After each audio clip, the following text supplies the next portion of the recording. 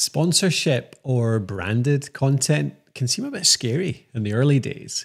I mean, if your downloads are in the hundreds rather than the thousands, then is it really worthwhile? Well, most people say no when you're at that stage. But I just learned a new way to make that a yes, and it's called the sponsorship continuum.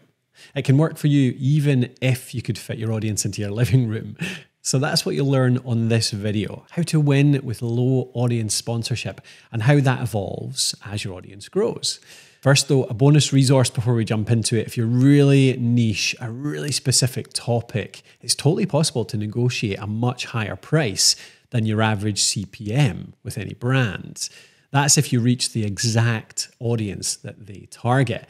I've got a written guide on that, so check the description below for a link right to that resource. And while you're there, hit that subscribe button to make sure you get all our advice on podcasting and content creation in future. But let's get into the sponsorship continuum. This works whether you're niche or far more general. And it's all about knowing where you are in your journey and picking the right pitch for a sponsor based on that. I learned this from Justin Moore just recently. He's the founder of Creator Wizard, and talk about niching. His whole concept is around helping content creators work with brands to get more sponsorships. I asked him to walk us through the sponsorship life cycle from small show to big. And he really got my nerdy juices flowing because, well, what is he? Let's see. I'm a framework guy if it's not obvious already. But I have this another framework called the sponsorship continuum. Should I just pull it up? Should we just do this thing? The best way that I can describe this is that when you're in the beginning of your journey, what you pitch has to change.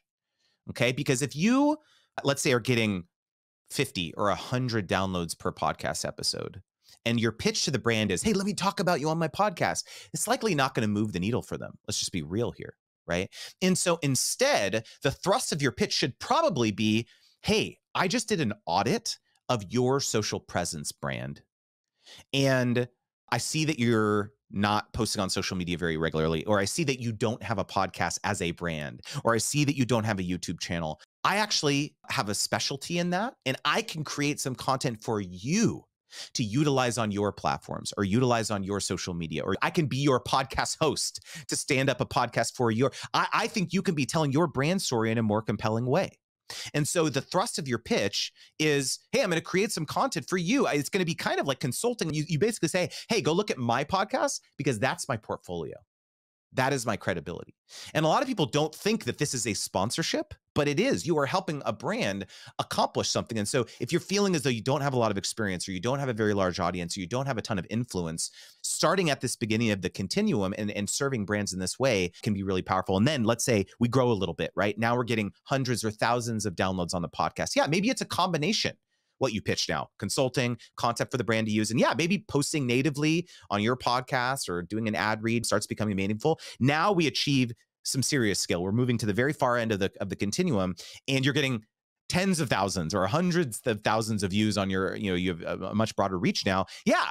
Creating and posting natively on your platforms is super meaningful to the brand now, right? And this is where the big podcast sponsors is going to come and pay you a bunch of money. And so I like talking through this continuum because people think, okay, wow, I thought that there was like this threshold that I need to reach before I could start working with sponsors. And I think this kind of liberates people to realize, no, just what you pitch has to change. So I hope that gave you a really good start in figuring out how to run your own sponsorships or brand deals. If you want more on sponsorships, we've got a huge article on how podcast sponsorship works, how you can get started, the kind of prices you can charge, where to look for them, all that kind of stuff. Have a look in the description below for our podcast sponsorship article. And if you do want an easier way to run your podcast, make it so much easier for editing, recording, audio cleanup, all those things, that's exactly what Alitu is designed for. Alitu is a podcast maker app. It has call recording, audio cleanup, audio editing, including text-based editing and waveforms, so you can do your broad strokes on text and then actually take care of the detail in the waveform. And it's got podcast hosting built in as well, free up to 1,000 downloads per month. So go over and check out Alitu. That's over at alitu.com, alitu.com. You get a 7-day free trial to see if it works for you. Thanks again. I've been Colin from thepodcasthost.com, and I'll see you next time.